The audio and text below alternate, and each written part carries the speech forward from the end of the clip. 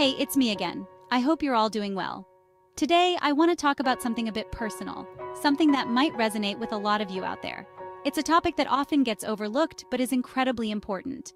Why is it that quiet people are often labeled as boring just because we're not the life of the party or the loudest in the room?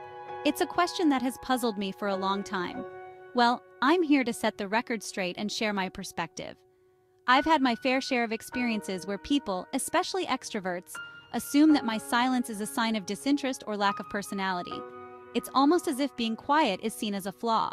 They say, "You're so quiet," like it's something I need to apologize for. But why should I? But here's the thing, I'm not here to entertain anyone. My silence is not an invitation for judgment. My existence isn't about being a constant source of amusement or engaging in small talk that feels superficial. It's about being true to myself. You see, being quiet doesn't mean I'm boring. It means I'm observant. It means I take the time to understand the world around me.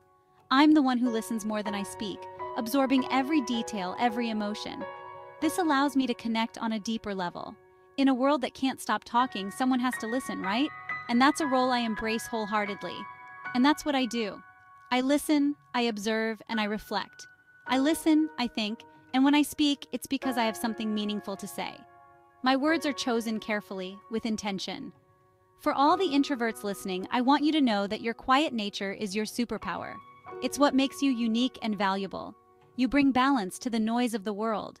Your presence is a calming force in the chaos. Your thoughts are deep, your words are calculated, and your silence is powerful. Never underestimate the impact you have. Never let anyone make you feel inferior just because you're not constantly filling the air with words. Your silence speaks volumes. And to our extroverted friends, understand that just because someone is quiet, it doesn't mean they're not enjoying your company. We appreciate your energy and enthusiasm. We're just experiencing and enjoying the moment in our own way. Our silence is not a barrier, but a different form of engagement. It's not about being the center of attention, but being present in the moment. It's about savoring the experience.